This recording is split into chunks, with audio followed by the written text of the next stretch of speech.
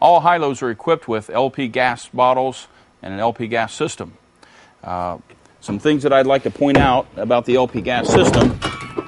Number one, in terms of safety, is that you bear in mind any time your trailer is in motion, the gas bottles must be turned off.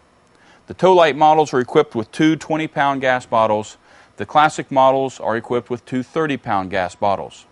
If you choose to upgrade to 30-pound gas bottles on the tow light, the same system will house the 30-pound bottles. All you have to replace is the longer rod for the 30-pound bottles. The same cover will cover them, the same hold downs, the same bracketry, and the same hoses.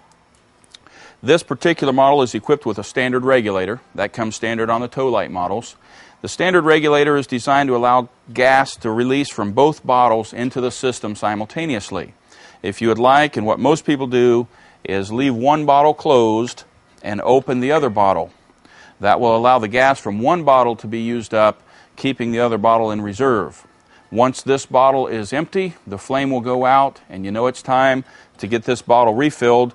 Close it, open the other one, and then you can take your first bottle, your empty bottle, off, and the regulator will only allow the gas to go in, but will not allow it to release out the other side because there's a stop valve inside.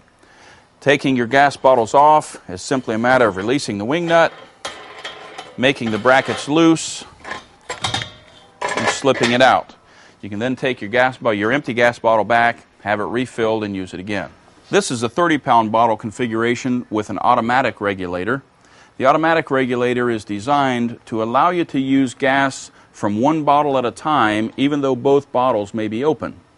The regulator has a pointing device on the back. That's the indicator for which bottle you want to use the gas from. So if it's pointing at this bottle, it'll use gas from this bottle first. Once it's empty, a little red flag will go up in the indicator, and it will automatically begin using gas from the other bottle.